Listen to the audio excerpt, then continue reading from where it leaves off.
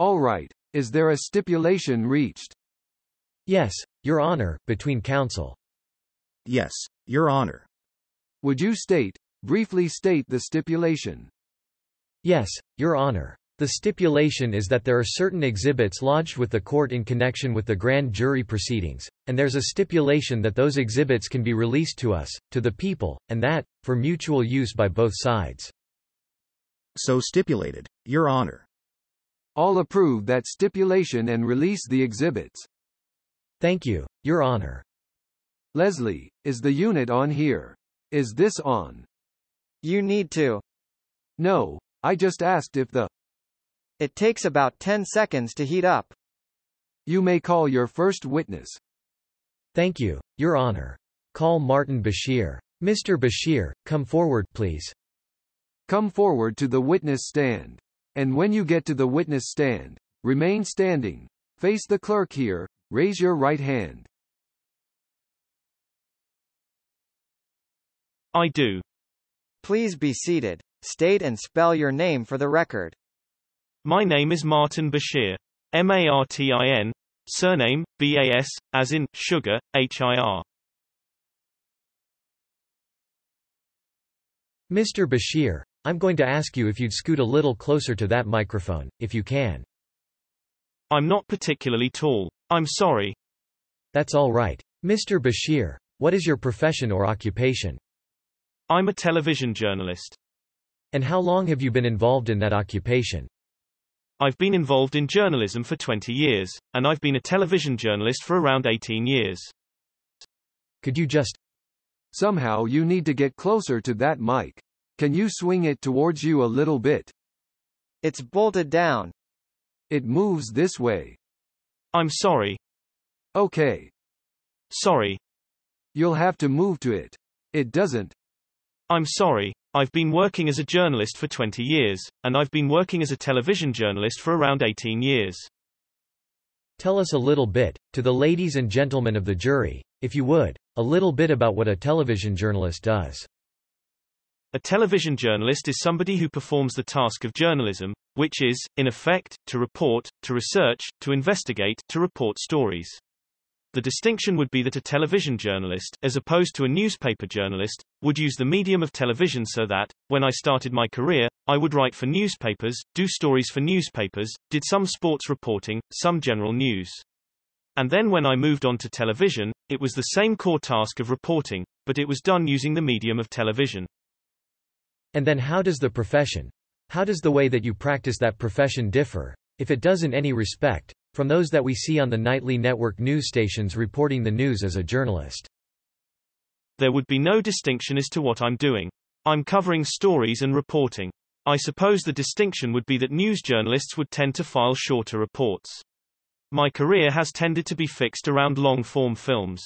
I mean by that documentaries, half-hour, 1 hour, and in some cases 2-hour films, current affairs programs. So I would tend to be described in the United Kingdom as a current affairs specialist, somebody who does long-form film as opposed to nightly news.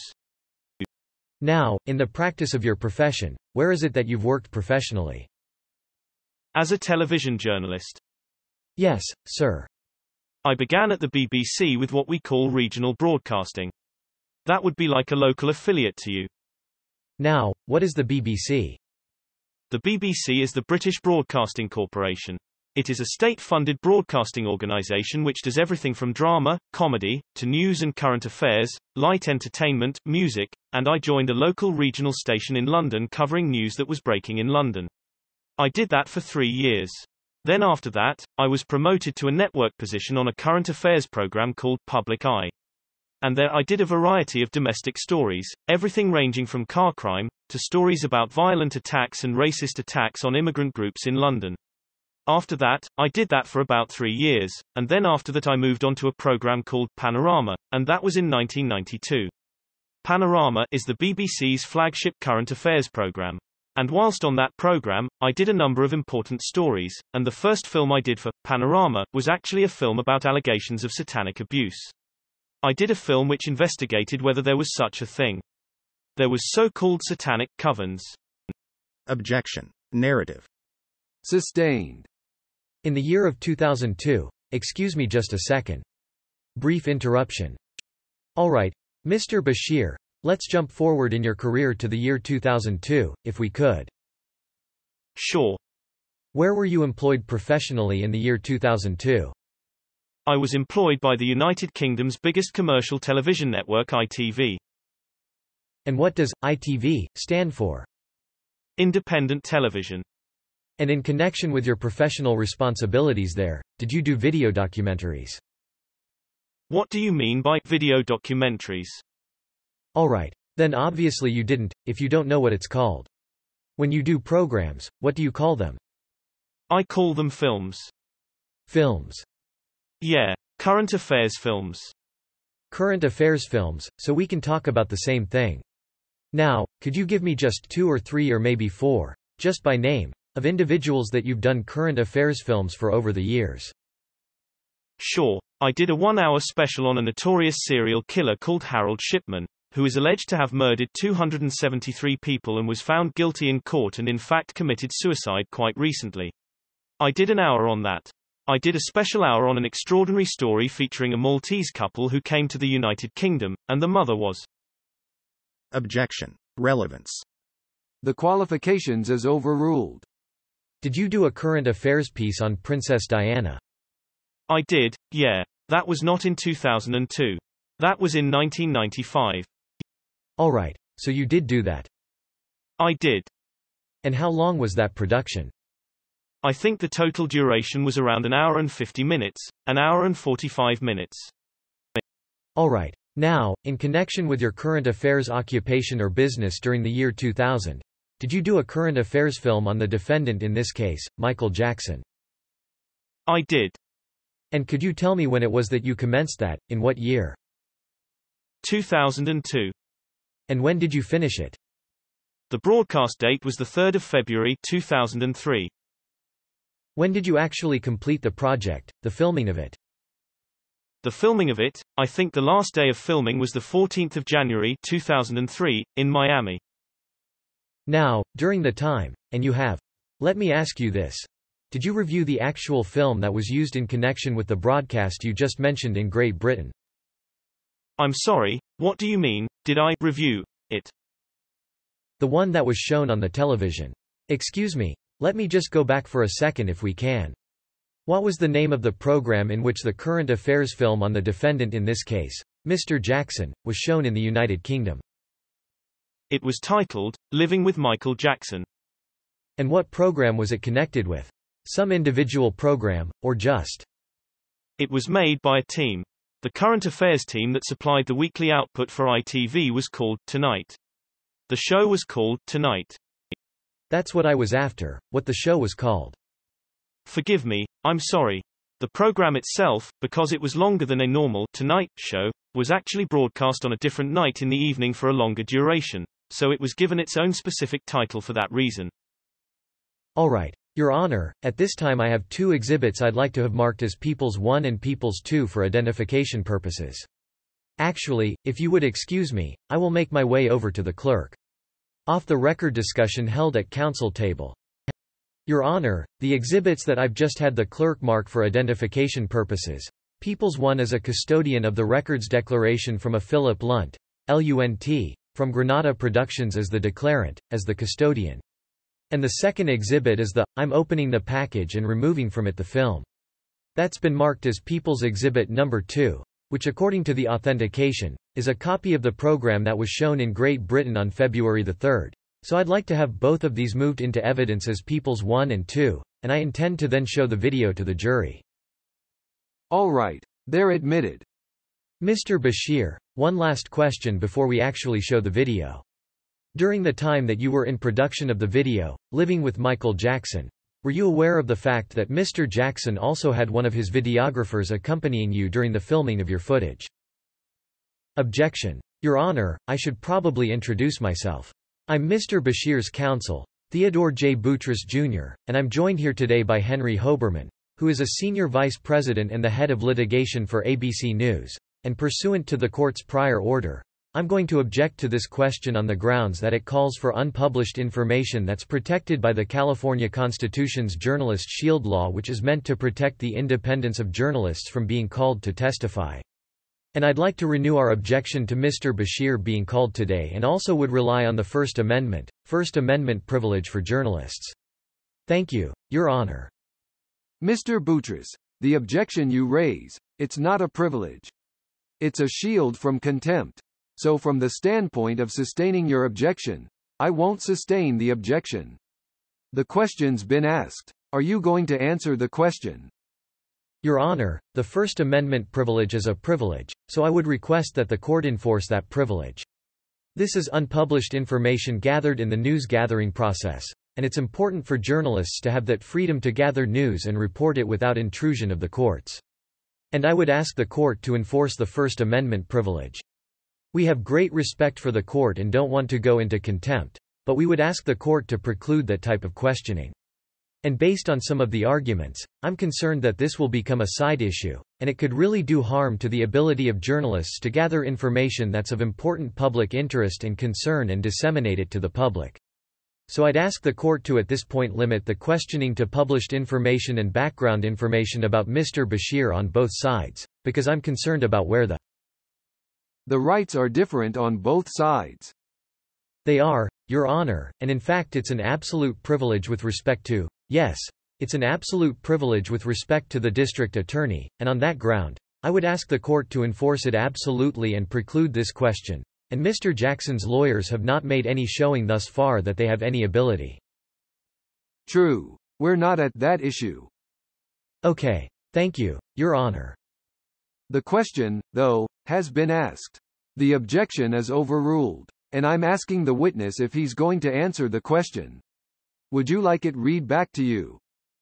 I would, yes. Thank you. Record read. The answer to the question is yes, but the individual concerned. Objection. Only filmed on 2 occasions. Wait. You answered the question, and there's an objection. The question is answered. Okay. And the answer was, yes. Okay. Your Honor, I understand you have a button that has to be activated before we can show the VCR. That's true. And my second question is, Your Honor, we do have a transcript of this if, in the court's discretion, you would like to have the jurors have them at this time. If not, that's fine. Because I'm not sure at this point that the transcripts are transcripts of this, and you couldn't make that representation to me. I'm not going to allow the transcript to be passed around. That's perfectly understandable, Your Honor. All right. Now, I think I pushed the right button.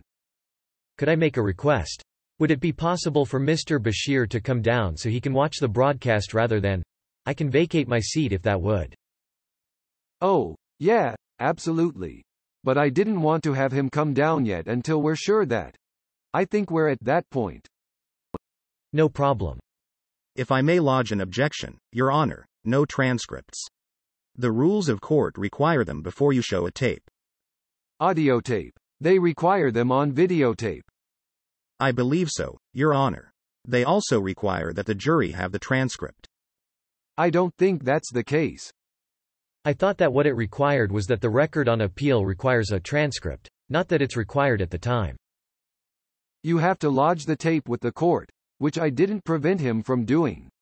He wanted to hand the jurors copies, and you weren't in chambers, but it was represented in chambers that he hasn't had the opportunity to compare his transcript to this tape. So I'm not, I'm not having that. I wouldn't want to hand it to the jury at this point. Because it just got here. Yeah. This tape just got to my office last Friday. Yes, sir, at the court. Could I request, Your Honor, that we get a copy of their transcript? Certainly. Thank you. Now, I'm going to let Mr. Bashir sit down. If you're sure you don't have any other questions to ask him. I better quit while I'm ahead, Your Honor. I guess we'll have Mr. Bashir come down here. I'll give him my chair, and he can watch. I can't see. Is there any room? There's someone nodding affirmatively. He can sit next to that individual. Mr. Bashir, you may step down now. Thank you. Just to be clear, too, This is Mr. Hoberman, who I identified in passing. Good morning, Your Honor. The individual shaking his head was co-counsel. Good morning, Your Honor. Good morning. Whenever you're ready. I have a button here that also allows me to have the screen go blank. And if counsel is concerned, any of the attorneys is concerned, huh? I thought you were still talking. If you're concerned, tell me and just say, blanket, and I'll do that. All right. That would only be because it shows something I don't anticipate. Whereupon, a portion of a videotape, People's Exhibit Number 2, was played for the court and jury. You know, would you hold it a second? There's one admonition that I want to make to the jury before we watch this, and I'm going to give you a more detailed instruction on this later, but I just want to prepare you for this right now. That the video of Living with Michael Jackson, which is this video, at this point is not offered for the truth of anything said or shown in the program, with the exception of certain passages that will later be identified. You will receive additional instruction with regard to these identified passages. The rest of the contents of the video is hearsay and cannot be considered by you to prove anything other than the fact that the program aired in February of 2003. You may now go forward. Your Honor, we're ready. Yes. Whereupon, a portion of a videotape, People's Exhibit Number 2, was played for the court and jury. There's about a 30-second break, Your Honor. Or 45 seconds. Thank you. We're missing the commercials. Your Honor, I can try and fast forward through this if you'd like. Whatever you'd like. Whereupon, a portion of a videotape, People's Exhibit Number 2, was played for the court and jury. Well, it's almost time for the 11:30 break, so let's take the 11:30 break.